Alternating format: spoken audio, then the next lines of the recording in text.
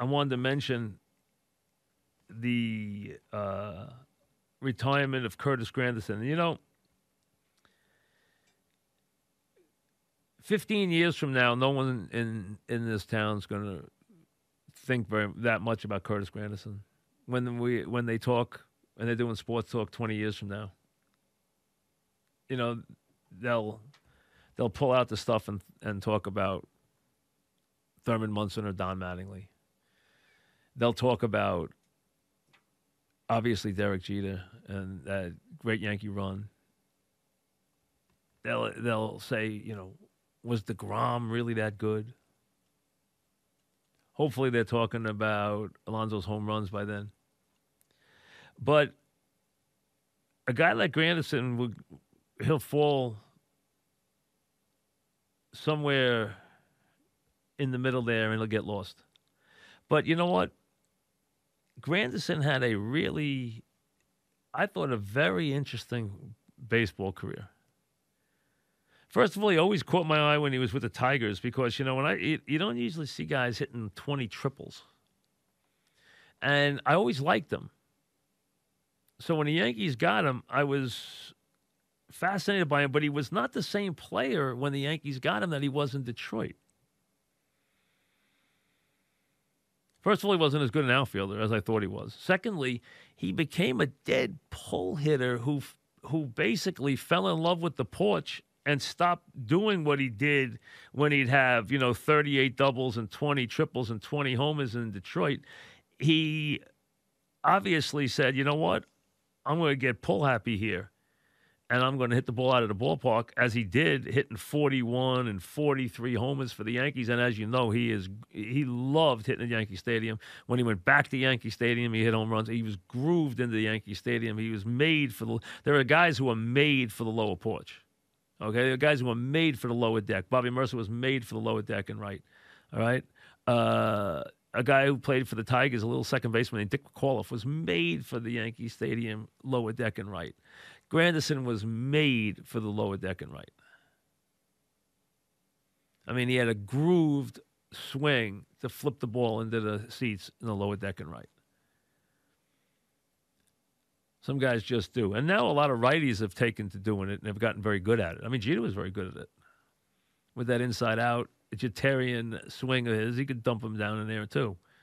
But Granderson, he had some, this guy scored 136 runs for the Yankees one year. That's an outrageous number of runs. I mean, think about it. You can't find that many times guys score 130 runs in a season. He scored 136 runs. He had 40 home runs twice. He had a year for the Yankees that he had 41 homers, 119 RBIs, and 136 runs scored. That's a sensational season.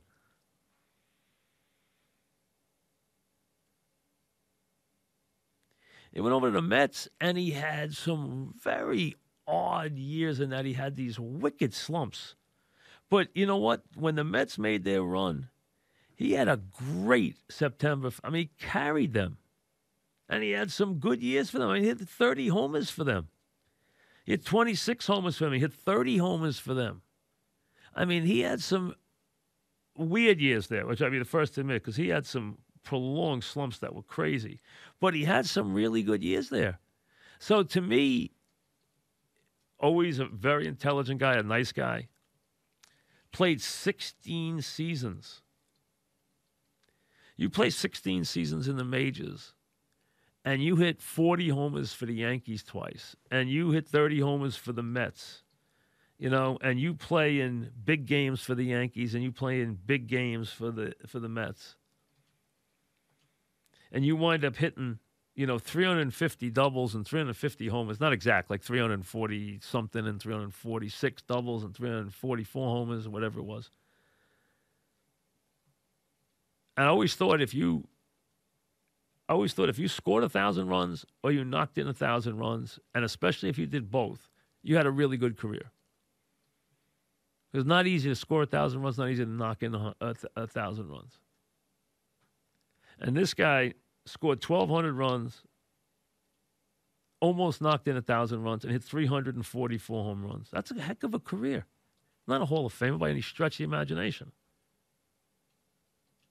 I wouldn't tell you that he was by any. The guy hit 250 for his career.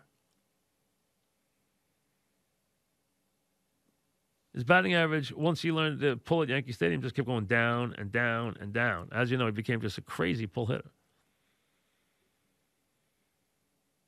Early in his career, I mean, he sprayed the ball around, hit 270, hit 280, hit 302, but that was when he was playing a little differently. When he came there and saw the light, saw the friendly combines, all he wanted to do was hit home runs. But you know what? I thought he had a heck of a career. I really did. I thought he made an impact. And I'm not telling you he's going to be an all-time anything, or an all-time Yankee, or an all-time Met, or an all-time great, or a Hall of Fame. He's not any of that stuff. But that's a guy that, like I said, 10 to 15 years ago, from now, no one will even think of remembering him. But he had an impact here. He really did.